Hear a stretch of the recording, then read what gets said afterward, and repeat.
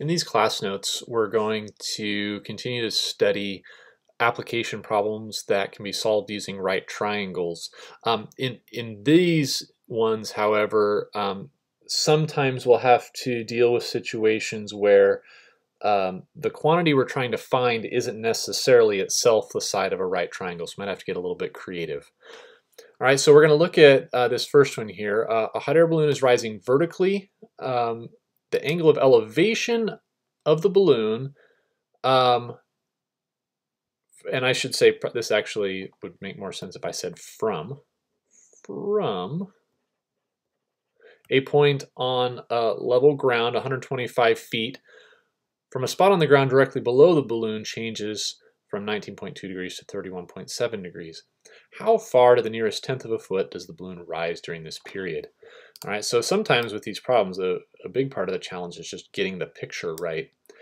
So what's happening here, right? So from a point on level ground, so here's our point on level ground that is 125 feet from this other point. So 125 feet between these.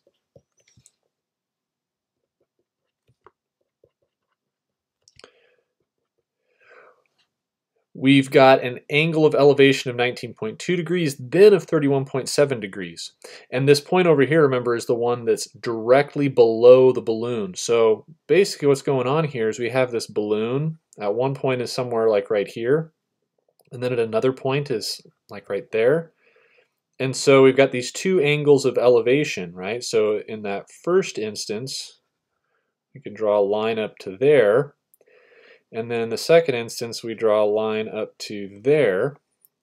And so, we can label these angles here. So the first one on the bottom, let me make that one red, this is 19.2 degrees.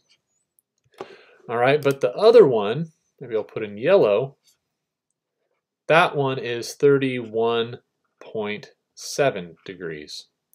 And then we know it's 125 feet from this point we're measuring these angles from to a point that's directly below the balloon. So in this period of time, right, the balloon is continuing to go up, and we are interested in this, and I'll call this y. Right? We want to know what that length right there is. Now here's what I was talking about when I said that the thing we're trying to find isn't necessarily the side of a right triangle. This here is not a right triangle. Nowhere in this triangle here is there a 90 degree. So what we should do is think about, okay, well, where can we see right triangles? Well, we can definitely see one if I drop a line down here and think about this triangle that has a 90 degree right there and this 19.2 degrees as this angle. So I can also think about this bigger triangle that has 31.7 degrees as its angle down here. So even though y is what I'm interested in, I know that this side is important, so I might give it a name also, because they didn't tell me what it is. All right, so let's think about what we can say here. On the one hand, we can say that the tangent of 19.2 degrees has to be equal to the opposite of it, which is x, over the adjacent, which is 125. And then on the other hand, I can also say that the tangent of 31.7 degrees is equivalent to the opposite, but the opposite, of course, is both x and y together. So x plus y over 125. Now, over here is y, that's what we want to know, but in order to know it, we're going to have to find x. But of course, we can solve this equation for x without too much trouble. So we'll just go ahead and multiply by 125 on both sides. So that tells me that my x value is 125 times the tangent of 19.2 degrees. And so in this equation over here, then, we can go ahead and place this x value in there. So we know that the tangent of 31.7 degrees is equal to 125 times the tangent of 19.2 degrees plus y, all divided by 125. But of course, to get y by itself, I might start by getting rid of this fraction, multiplying by 125. So we have 125 tangent of 31.7 degrees is equal to 125 tangent 19.2 degrees plus y. And of course, all I have to do is subtract this number. It's a complicated looking number, but it's a number from both sides, and there I get my answer. So 125 tangent of 31.7 degrees minus 125 times the tangent of 19.2 degrees is equal to my y. And then I can plug that into my calculator, and of course remember, make sure your calculator is in degree mode. So if you get some kind of answer that doesn't really make a lot of sense, check to see if you're in the proper mode. But when you type that in, you should get 33.7 feet. So that's how much this balloon increased in elevation from this point here to that point there.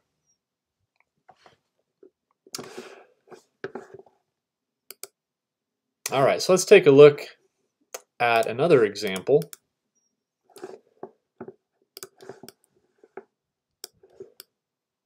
All right, so in example 2, it says, from the top of a lighthouse that is 250 feet above sea level, a plane is sighted overhead and a ship is observed directly below the plane. The angle of elevation of the plane is 20 degrees, and the angle of depression of the ship is 15 degrees from the lighthouse, of course.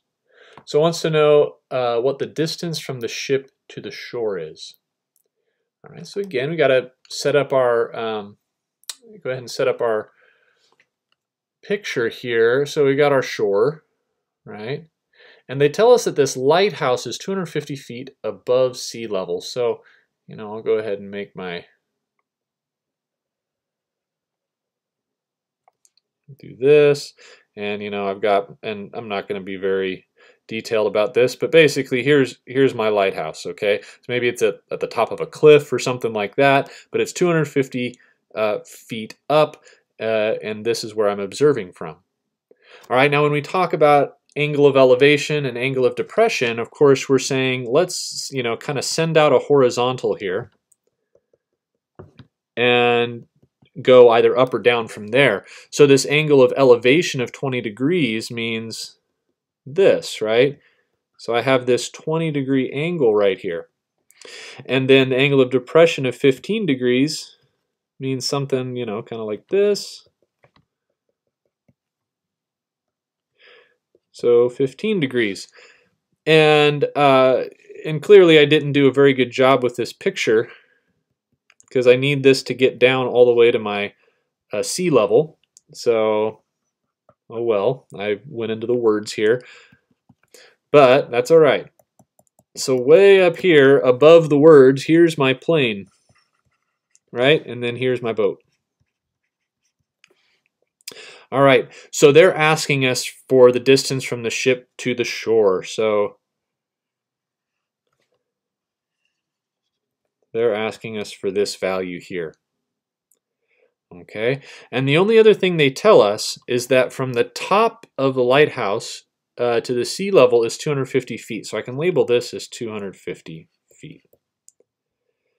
So what we can see here is that we know this angle, and we want to know this x. But let's transfer some of these things, right? Like my x, of course, is the same as this side of both of these triangles, right? Both of these triangles are 90 degrees. All right, so my 250 feet here also transfers over to here. So now I'm talking about this right triangle that makes with the lighthouse and the boat that has a 15-degree angle. So I know we've got the opposite, we've got the adjacent to the 15-degree angle, so I know that the tangent of 15 degrees is going to equal 250 over x. And x is what they asked us for, right? So we want to solve for x here, so multiply by x on both sides. So x times the tangent of 15 degrees is equal to 250. And then, of course, dividing both sides by the tangent of 15 degrees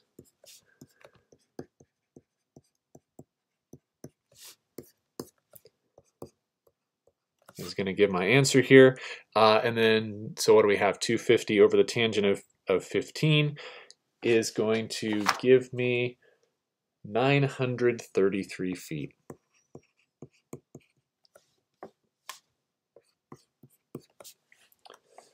All right. Now let's go down to part B. So part B is asking us, what is the plane's height above the water? All right, so we've got our picture there. So the plane's height above the water, back in our picture, is going to be the distance from the boat here all the way up to the plane. So how about down here, just since it's hard for me to get them all on the same screen, let me draw a very rudimentary picture of what it is that we've got. So here's what we're working with, right? And so we already know that this here is 933. We know that this here is 250, and they're asking us for this here, right? For the total from the water down here all the way up. Well, if I already know this is 250, then if I can just find this y that goes from here up to there, then I've got it, right? All right, so we of course know that that's 20 degrees in there. So the tangent of 20 degrees has to equal the opposite over the adjacent, right? Which would be y over, well, 933. But here's what I would like to do. 933 is a rounded value, right? It's a rounded value that we came up with, and it's always better not to immediately jump to rounded values. So what I'm going to do is I'm going to keep it as x for the moment. So I'm going to put an x here, and I'm going to understand that yes, this here is my x, and I found it by taking the 250, excuse me. I found it by taking 250 over tangent of 15. So when it comes time to make the calculation, I'll plug this in because this is the exact version, right? But to get y by itself, no problem. We just multiply by x on the top and the bottom. And so we end up with x times the tangent of 20 degrees equals y. But in the last problem, we found out that x was that. So it'll be 250 over the tangent of 15 degrees times the tangent of 20 degrees. That's our y value. And when I plug all that into my calculator, what I get is 339.6 feet. Now, let's not pat ourselves on the back yet. We just found this number, 339.6. That's great, but remember they asked for how high is the plane above the water. So we've got to add our 250 to this. So our answer is 250 plus 339.6, which is equal to 589.6 feet.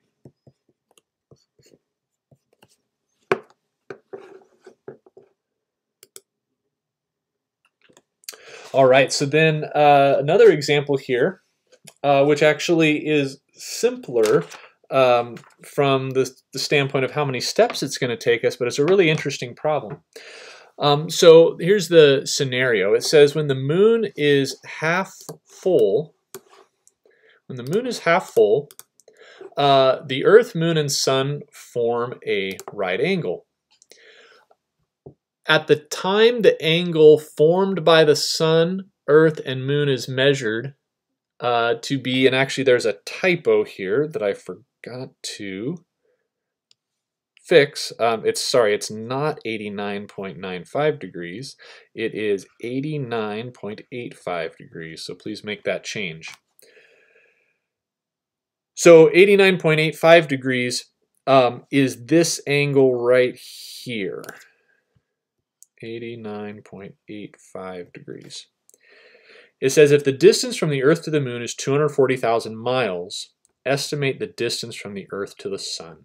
Okay, so if we just know how far we are to the Moon, we can get a good estimate for the distance to the Sun. And that's because we have a right triangle here. Okay, so we know that this is 240,000 miles. And what are we trying to find? We're trying to find this, right? Distance from the Earth to the Sun. So let's think about the relationship between these things.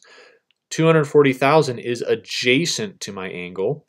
X is the hypotenuse of my angle, right? So what trig function tells me about the adjacent hypotenuse? That would have to be cosine. So what we know here is that the cosine of 89.85 degrees is equal to the adjacent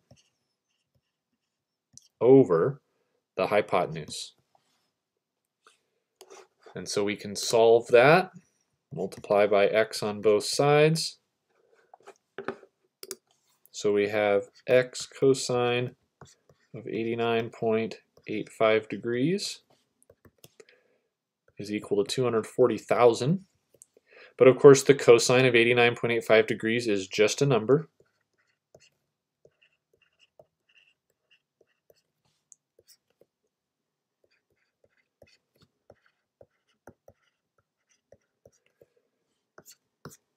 And so what we get here is that x is approximately equal to 91,673,351.9 miles. And just so you know, here's our actual distance. The actual is about 93.3 million.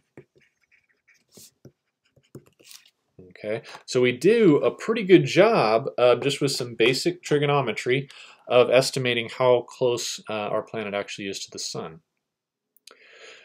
Now, of course, this all began because we knew this, right? The 240,000. We knew that it was that far from the Earth to the Moon. Okay, well, how do we know something like that? Well, this example gives us kind of a cool way of answering that question. So here an example for it says, to find the distance to the Sun as in the previous problem, we needed to know the distance to the Moon. So here's a way to estimate that distance.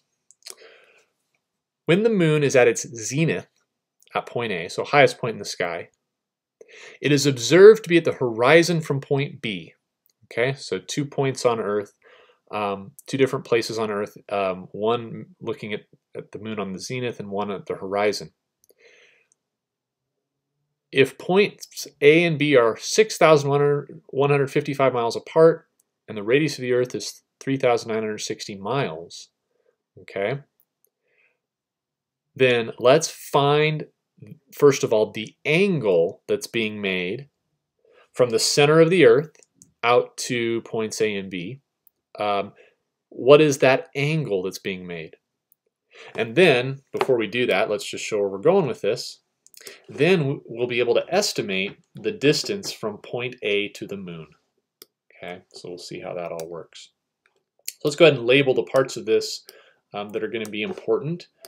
So it's 3,960 miles is our radius, right? So that would be this distance right here.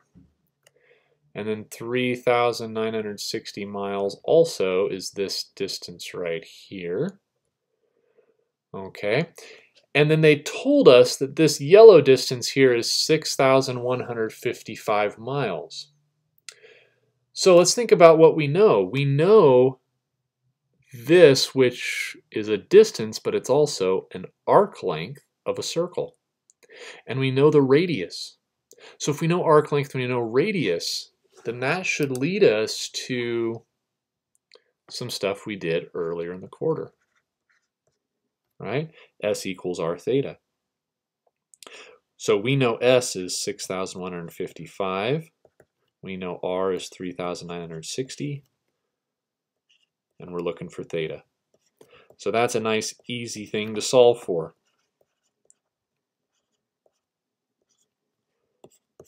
Okay, so yes, theta is equal to 6,155 over 3,960.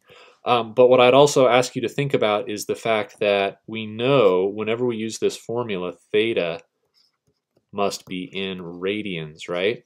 So this answer here is in radians. So they did ask for it in degrees, so we can give that to them. We just have to do a conversion, right? So if we want degrees and we want to get rid of radians, we're going to go 180 over pi. And when we do that computation, we get about 89.05442.498 degrees, right? Even tons of decimals there. All right, so we answered the first question, right? So now we know what the theta is, right? So how does that help us get the distance to the moon? Well, the distance to the moon you can see is this distance here, right? A all the way out. So let's go ahead and label that. We'll call that, right, our x. That's what we're trying to find. Okay, so with that picture in mind, estimate the distance from A to the moon. So we now know this angle. But guess what? This side of the right triangle that's been formed, we also know because it's the radius of the Earth. And so we're talking about the adjacent side and then once again the hypotenuse. So it turns out a lot like that last problem. So what we can say here, I'm going to write it up here at first, we can say that the cosine of theta must in fact be the adjacent over the hypotenuse, but the hypotenuse is the 3960 plus x. Now, we know the angle here. We know it's 89.054 and so on degrees, but I like the radians because it is nice and exact. So what we can do is we can just make sure that we go into radian mode and just put that in as our angle. All right, so here's what my work's going to look like down here.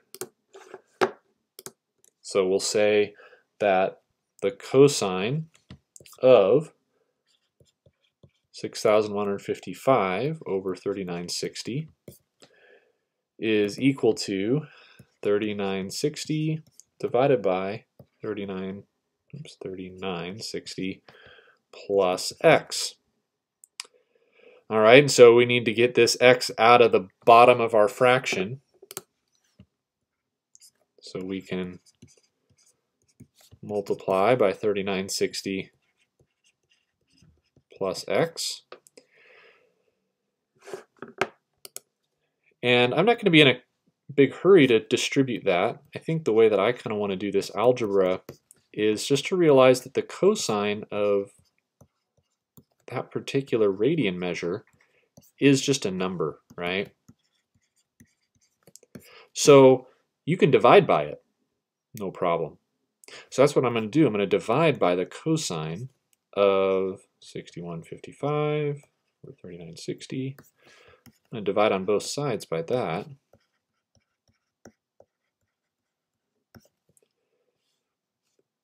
And so what we get here we're starting to run out of space, is 3960 plus x is equal to 3960 over the cosine of 6,155 over 3960. And we'll subtract 3960 from both sides. And we'll get our exact answer, but of course we're going to plug this in and get an approximation.